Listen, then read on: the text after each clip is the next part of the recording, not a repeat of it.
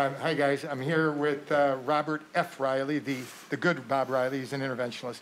I just got to tell you, I was listening to the case over there and listening to the discussion, and we're going to have a similar discussion here. One thing I've learned from this guy in the time we've spent together is that CTO PCI makes you a better interventionalist when it's not a CTO. Let's go through the history and the images real quickly. Next, 77-year-old immigrant from Iraq, just a beautiful man. He was a dentist in Iraq for 30-plus years, actually walked away from everything, brought his family over here during one of the wars over there. Moderate AI, 60% EF, risk factors for heart disease, presented with new onset angina, stress test showed clear LAD ischemia, and he was referred for cardiac catheterization. Next. So that's what he's got. It appeared to be a CTO. We're going to show you more images. Go next. So it appeared to be at least a chronic stenosis lesion, probably a microchannel. But let's get off that. Can you go to our images? Can you go to our first images, Sydney? I want to, incidentally, we have Sydney in the lab, Brittany, Tracy. I mean, this is the all-star crew. And in the orange lad over my shoulder, that's Rebecca Murphy from Sky. She's watching our live cases. She and I work on the live case committee there, and she's taking copious notes. I got to do a good job. And Robert Schwartzstein is our anesthesiologist. Okay, so this is our first shot. Go next. And Robert, you made a comment. I said, all right, now on our first images with our 6 French catheters from several days ago, it doesn't appear as if it appears like a CTO, but now, what did you say about overpowering the lesion? Yeah, so one of the things we saw on the first initial images is that there's some to and fro on the retrogrades. There's a very large epicardial, as you can see, coming off the RPDA that connects to the apex, which is a very common epicardial pattern for LAD CTOs. And what we saw in the diagnostic is there was a little bit of a to and fro as you got towards the caps, meaning the beginning and distal end of the lesion itself. That to and fro pattern can oftentimes mean that there's competing flow there, antegrade versus retrograde, especially when there's such a big epicardial there. So that gave me the sense that I wonder if this could be what we call a functional CTO, meaning it looks like a CTO, but actually there is some microchannels there enough to actually give you that to and fro pattern there. Once we got an actual 8 French guide, obviously much larger ID, able to generate much larger force and put a lot more contrast in, we can see that actually even with antegrade shots, it's really not actually closed. And so being able to generate those higher pressures allows you to actually get through those tight spots where your diagnostic catheters, your 5s and 6, may not be able to generate those kinds of pressures. So it changed the game for us. Okay, now, I said at the beginning that Dr. Riley always tells me that, this Robert Riley, always tells me that doing CTOs makes you a better operator when it's not a CTO. Go forward, because this is going to be extremely important here, because while we were able to get a wire down, play it please, we were able to get a wire down. Go next. I think that's the, well. There, so we got the wire down through this lesion, but go next. And we did a retrograde, never an antegrade injection, always a retrograde, okay? We couldn't get anything past that area there. We tried to remodel the plaque with the balloon dilation, but that's as far as our equipment will go. Yeah. So now we totally used CTO technique. We used end-hole catheters. We used a Corsair. We tried to spin our way down, go forward. And now this is as far as we could get it. So this is our end-hole catheter. Which one is this? This is a Caravel. So we got it there. We know we're intraluminal. And then what we did was, go next, we could only get it that far, so then we put a rotofloppy wire through that, and we pecked on it. And at first, it didn't give, but then using rotational atherectomy, it gave very well. So while we work, we're going to start working in the interest of time. I heard Catherine Harrington always makes a great argument for surgery when it's appropriate. Bob Riley, the surgeon, the evil Bob Riley, always makes a good argument for surgery. But Bob Riley and Catherine, why isn't this a single vessel mammary to LAD? Well, certainly both of these last 2 cases that we've seen, we'd consider for a hybrid approach, or no, this one wouldn't be hybrid, but both of them would be discussed a robot Lima LAD, which say the first patient who's refused surgery are often somewhat more amenable to that. I mean, this is single vessel. I think this is totally reasonable. Neither of these patients are diabetic. Okay. You know, I think Down 16. stents are reasonable in this one. But, you know, I know it's reasonable to do what we're doing, but I will tell you it was a little challenging. And I think based on the expertise in your hospital or in your, what if you don't have a CTO operator? If you don't have someone like Robert Riley here doing this or a CTO operator, then, gosh, this seems to me like a mammary. Mort, wouldn't a mammary be a good idea? Or Robert Riley, Bob Riley? We come to the spider, please. I mean, both. Yeah. This is a juicy target. So I don't think we should write the surgeons off completely, but I think this deserves an attempt at CTO technique. That's where we are. And if something fails or you can't do it or your hospital can't do it, then I think a mini approach to a Lima, I don't know, robotic or not, but I think it's the second choice. We don't do open gallbladders anymore, so I don't think we should do Limas first. Yeah, but it is also important to say that even though this was a subtotal technique, the idea that you guys did great angiography, really studied the films beforehand is very, very important because sometimes they look like subtotal lesions, sometimes they look like there's a microchannel, and there's actually a little bridging collateral that's fooling you. So you really want to study the films very carefully here. Bob, I haven't heard you. Talk to me. Well, I think this is a great approach, especially with the microchannel. It gets a little bit more complex if it really is a CTO. And then, like you said, you have to have a CTO operator. So if I didn't, what if I don't have a CTO? What if I have someone that has done, we don't have anyone that's gone through any hybrid CTO, and then the best they can do is poke and hope or hit and hope. Doesn't a mammary sound like a good idea here? So a mammary is a great idea, and it's hard to go wrong with the mammary. I think the one thing for the audience interesting about this case is the patient's son is a physician, and he was very strong in his opinion that patients should go for surgery. We actually had to sit with him as a team and talk to him about we can't hear in here. Sometimes the doctor informed consent's even harder than just the random patient. Take that to the dump bag. I think, Dave, your point is that you need to understand your expertise of your own personal skill as well as the other people around you, how much you're going to push to try to open this. If you got the wire down like you guys did, but you weren't able to do anything else, or you didn't have microcatheters to be able to get across, you want to make sure you stop before you take away a good option from the patient. So if the idea is you're going to try to stent the LAD, but you can't deliver equipment there, make sure you stop it before you screw it up and you have to do an emergency bypass. Let the patient go electively for a bypass. I think Catherine and Bob would like that a lot better and move forward from there. So just before we, just one question to the panel. I mean, we're talking about your capability and your surgeons and your operator would be to consider taking dual injections at the time of the diagnostic cath.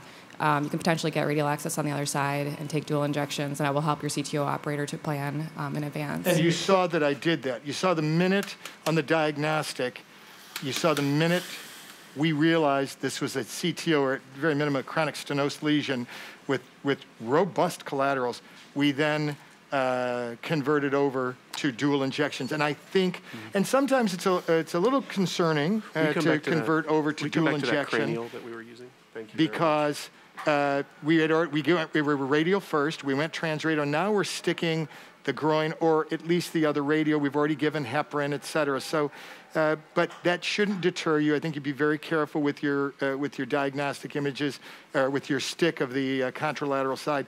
But I think that's an important point. Was that Benita or who was it made that point? It was Nadia. I'm sorry. Oh, Nadia. Oh, she's from U of M. She's from Michigan. Of course, she made a beautiful comment. Yeah, I think going into that, doing those contralateral injections is important. Absolutely. So you'll notice a few things here, just some other random points here. So guide support, obviously huge in CTO PCI. And you might say, well, Robert, that guide looks a little short. And in fact, it is short, but you'll notice that if we'd gone to a 4, that would have gotten really close to the ostium of that LAD. And you know, there's disease right there at the ostium.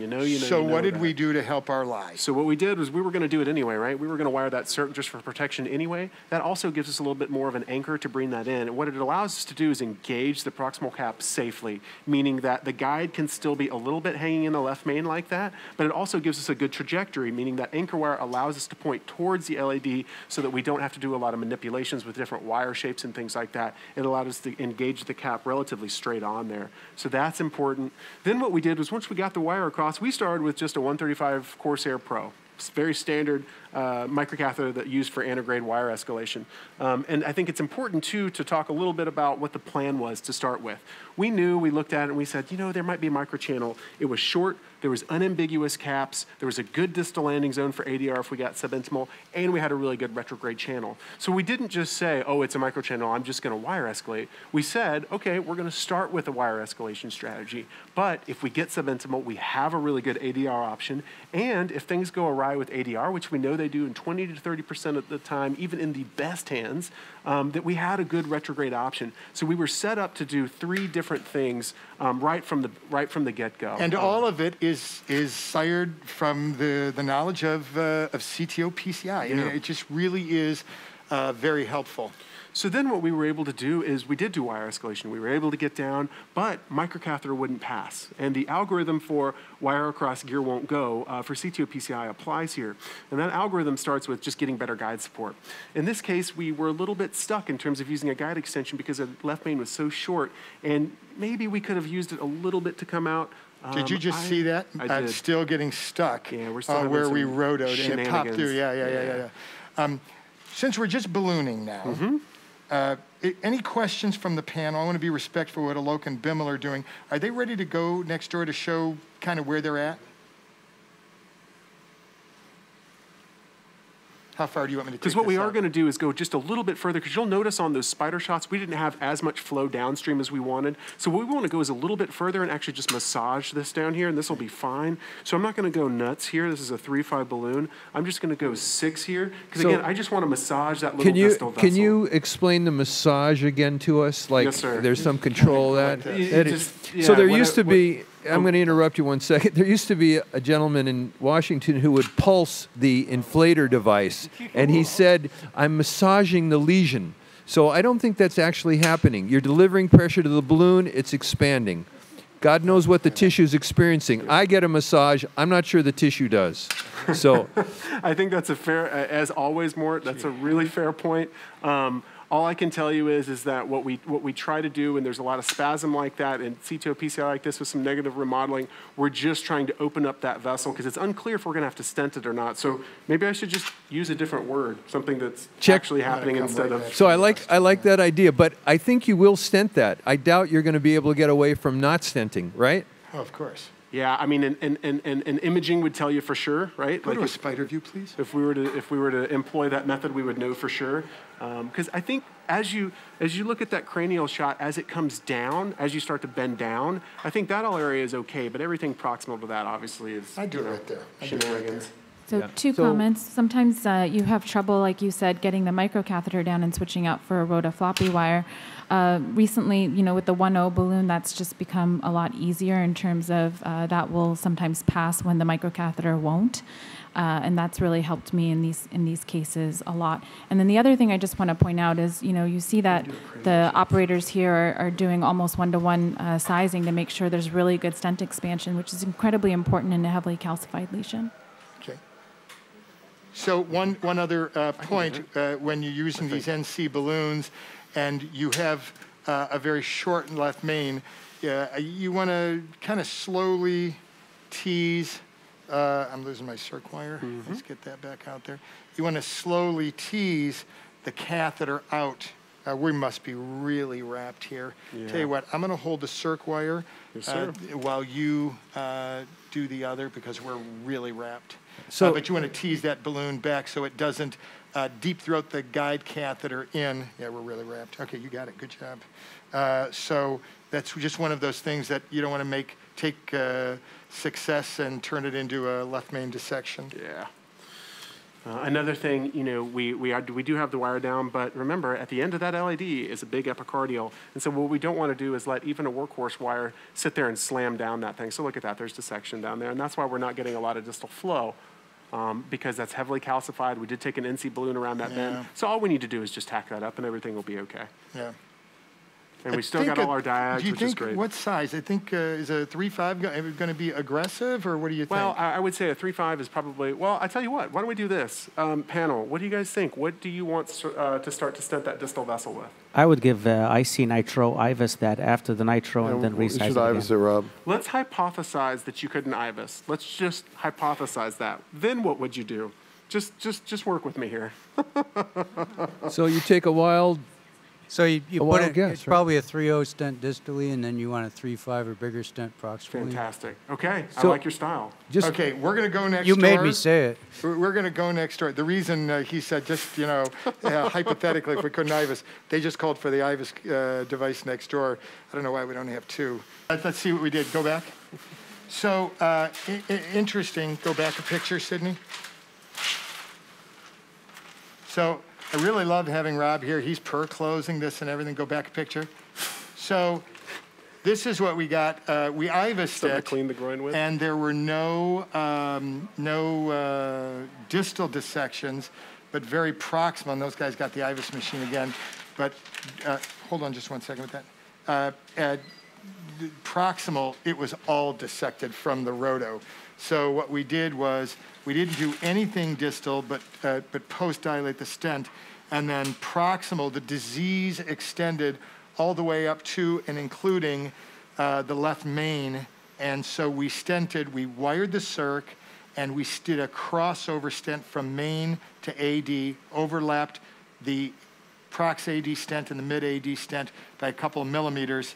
And what you see is really what I think is a spectacular result. We got brisk flow, but then when it gets to the apex, you can see the flow's a little slow, but the reason is, and Rob, jump in here, go forward, please. And the reason is you'll see here, there is a monster epicardial off the RPDA you can see here, but you see, as we do dual injections, they connect, everything's all good, we have all the branches. Right. So it's simply being out-competed at the very distal edge by the epicardial, and that's likely because we had a little bit of no reflow after rotational atherectomy. That'll all clean up, all good. That'll clean up, yeah. And he's got everything he needs. I think we spent a fair amount of time, I think it's important, we spent a fair amount of time with pharmacology. Mm-hmm. We gave vasodilator drugs, adenosine, et cetera.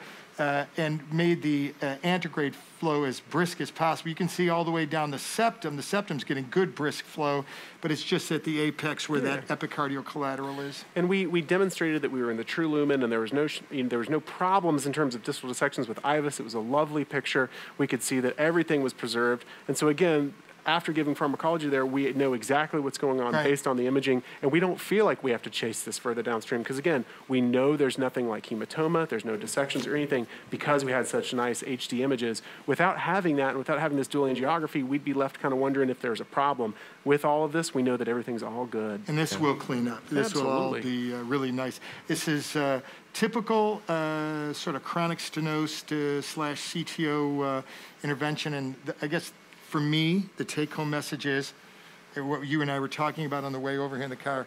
Prep yourself for success. Do all the preparation work, dual injections and all this. Make sure your guide catheters are fitting in nicely to ensure success. Absolutely. All right, you're going to close up. You're going to sure am. Close these? Perfect. Thank you again. Thank you, guys. Thank you, guys.